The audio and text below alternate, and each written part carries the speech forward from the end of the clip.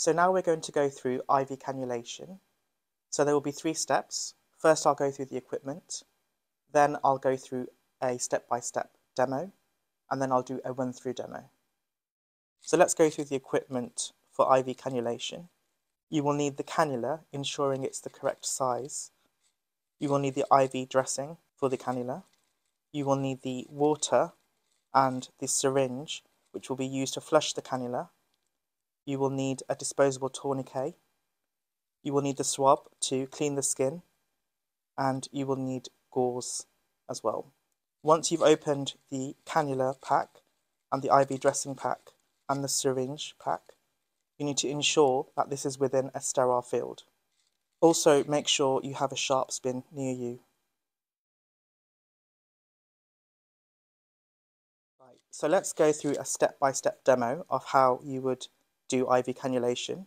So initially you would check consent and the other items that were mentioned in the initial video.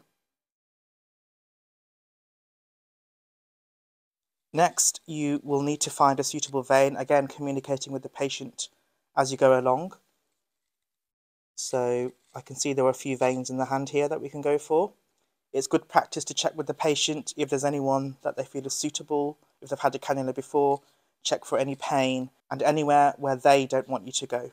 Once you're satisfied that you found a suitable vein, you talk to the patient as you're going along and you're going to apply the tourniquet.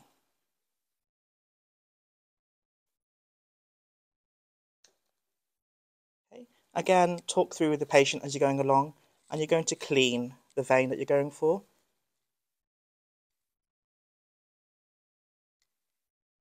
Once the area's dry, you can then get your cannula from the sterile field, and the cap is within the sterile field still, that you would attach later here. Do not touch the needle, and don't touch any part that can come into contact with the patient. So that also includes this end here. So there are different ways of holding the cannula. However you do hold it, just ensure you don't touch the needle. Okay. Warn the patient that there's going to be a sharp scratch, and you stabilise the vein that you're going to go into proximally, but don't desterilize the area you've just cleaned. Having done that, you just warn the patient as you're going along and you insert the cannula. Looking for a flashback as you do, and then you advance and insert, removing the needle as you do so behind.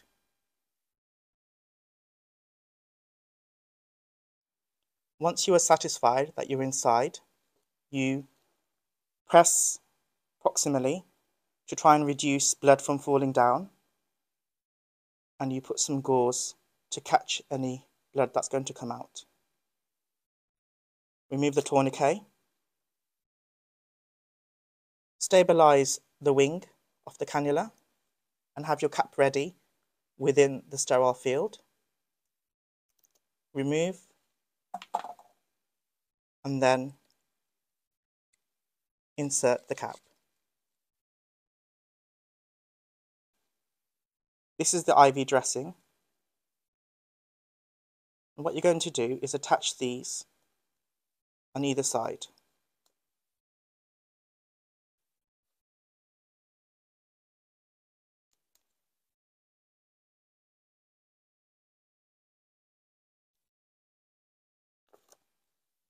What you're going to do is attach the dressing like so.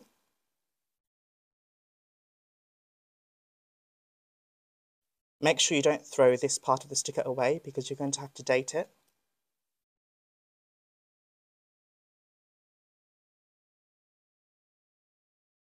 Having done that, you're then going to draw up sterile saline into a sterile syringe, and you're going to flush.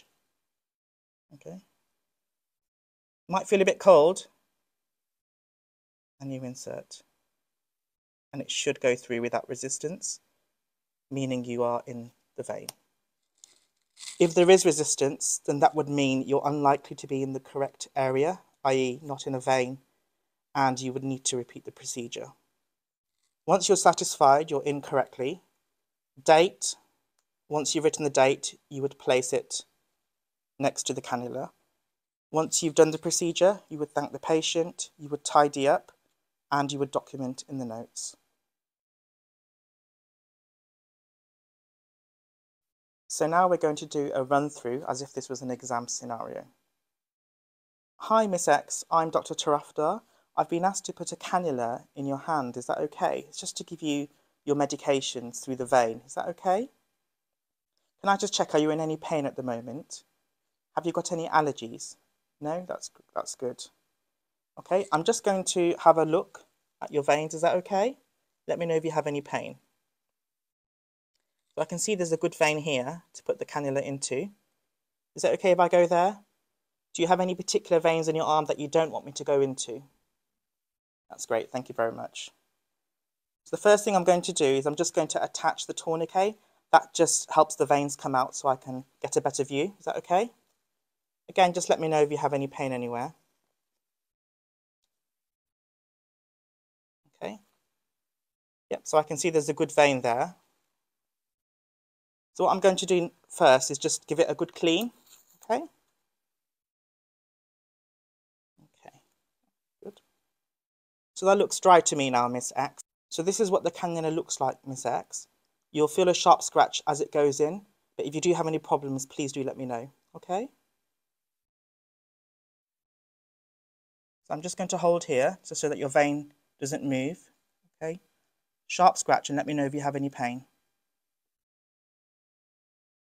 Fantastic, it looks like we're in. I can see the flashback. I'm just gradually introducing the needle. Okay, are you okay, Miss X? Good. I'm just going to remove the tourniquet, okay? Just going to put some gauze here to stop any blood from coming out. Okay, I'm going to remove that now.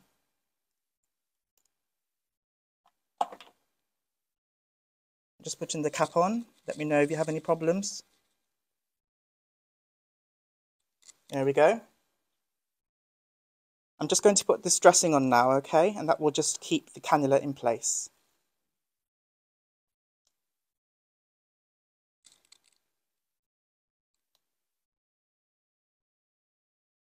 Right, I'm just going to put this on. This is the big dressing. And hopefully the cannula shouldn't budge anymore. Okay.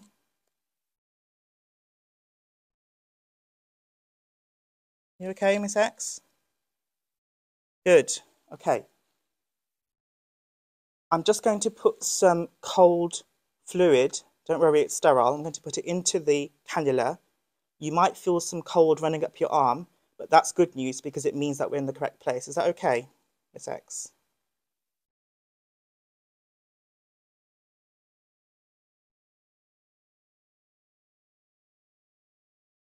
So it's good news, Miss X. We're in the right place, okay?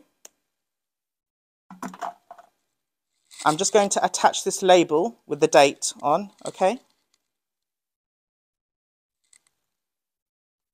There we go. So I'll just tidy up, but let me know if you have any pain or any problems, okay? Okay, Miss X, that's the procedure done. I'm just going to tidy everything away. If you do have any problems, please do let me know. I'm just going to write everything up in your notes of what we've done today.